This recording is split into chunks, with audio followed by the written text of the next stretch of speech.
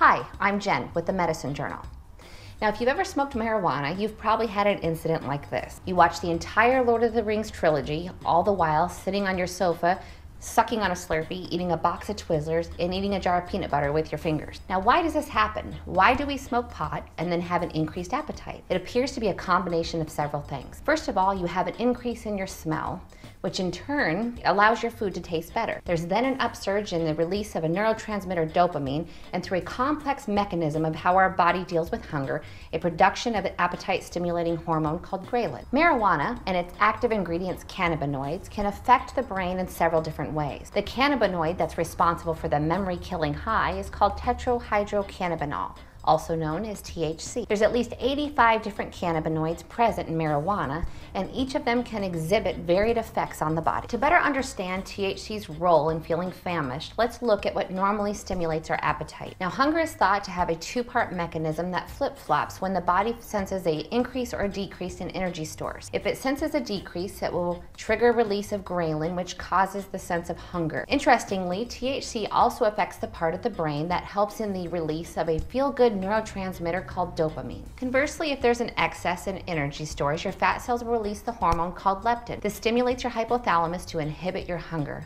And leptin is also known to affect your dopamine release. Leptin counteracts the effects of a neurotransmitter called anandamide. Anandamide is a potent hunger stimulator that binds to the same receptor sites as THC. Decreased leptin causes increased hunger when THC binds with anandamide's receptors. Now, all of these hormones and neurotransmitters cause a person to feel more starving than an activist during a hunger strike. In 2014, however, there was a study that suggests there is another mechanism responsible for a person feeling hungry. They found that THC does increase your ability to smell, and the way that it works is it binds to the receptors in your main olfactory bulb, also known as your mouth. This increased ability to smell simultaneously makes your food taste better. The way that this works is as you chew your food, you tend to force air through your nasal passage. This allows the food to carry through and actually gives you the ability to grasp more complex flavors. Now, without this taste and smell combination, you'd be limited to taste sensations that are created by chemicals.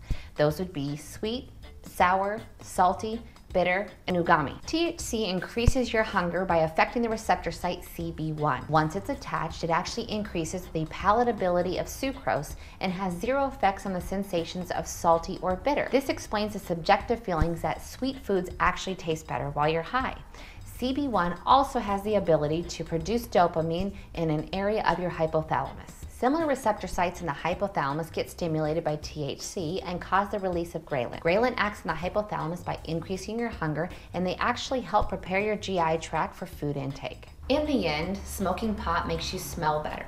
It also makes you feel like $1 million because your body releases dopamine. You sense your hunger because of the release of ghrelin and the attachment of THC to the anandamide receptors. It mimics basically the feeling of food deprivation. Now, a combination of all of this makes you feel like a chubby kid on the third day of fat camp. So if you ever smoke pot and have to leave your friend's rerun marathon to run to the store and buy it out to feed that insatiable appetite, don't worry, it's totally normal. Ooh, I've got to go. It's 4:20.